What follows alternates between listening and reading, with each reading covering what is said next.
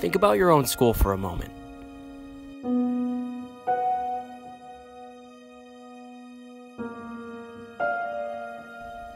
What do they serve for lunch? Hamburgers? Fries? What kind of snacks are in the vending machine? What would you do if your favorite food was taken away? What would you do if your rights were taken away?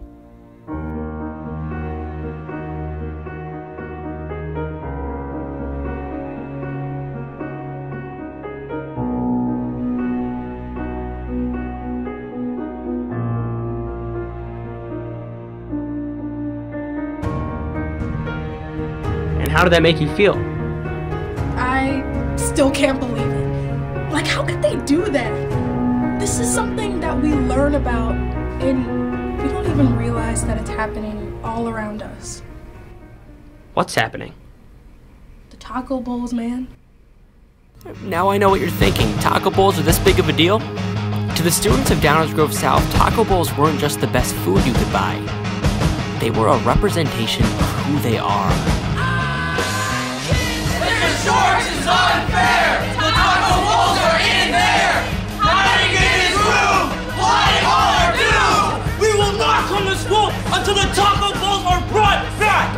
DGS City! No guys, can't do that here. DGS, sit out? Sit out! State your name and who you are, please. My name is Jessica Windishman, and I was there the day that they took the taco bowls away. And what happened exactly?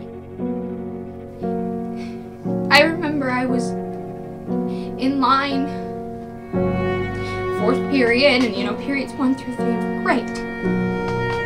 And I went up to the line. And they looked me in the eyes when I got up there and they said, "We aren't serving the taco bowls anymore."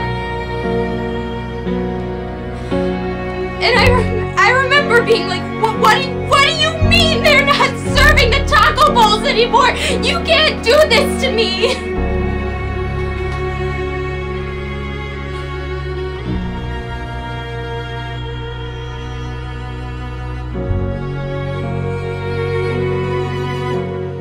Administration emphasized that they were taken away when they switched to a new food provider, but the facts didn't line up.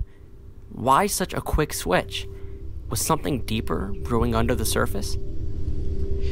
Okay, I'm trying to film this quick because I don't know if anybody's going to come in here and try to see it. I'm trying to keep this on the secret, but Mark just walked in and delivered this.